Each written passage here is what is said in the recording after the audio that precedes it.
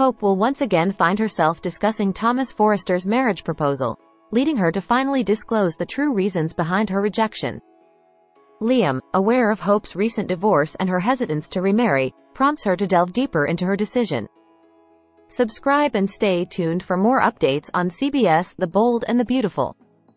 As she confides in Liam, Hope admits that her reservations extend beyond her readiness for marriage. She confesses her fear of following in her mother's footsteps, a concern she recently shared with John Finnegan. Hope reveals her reluctance to emulate Brooke Logan's high count of marriages. Finn's counsel also prompts Hope to confront the lingering trust issues stemming from Thomas's past deception regarding Beth Spencer. Despite forgiving him, Hope struggles to fully shake off the weight of the past. Acknowledging Steffy Forrester's interference, Hope reluctantly admits that the breakup may have been necessary given the circumstances.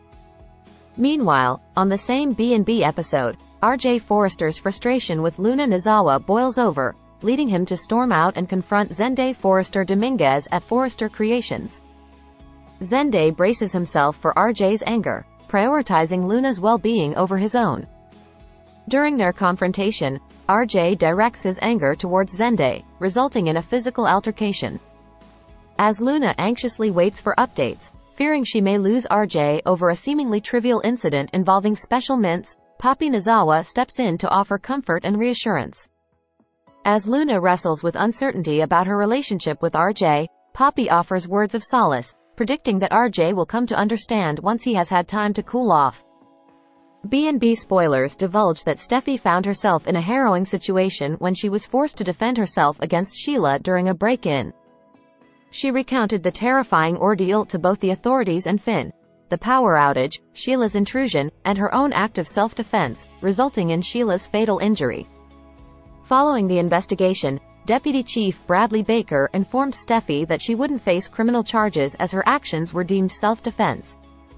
However, during the transfer of Sheila's body from the memorial service to the crematory, Deacon accompanied her and was startled to notice an unexpected discrepancy in the number of toes.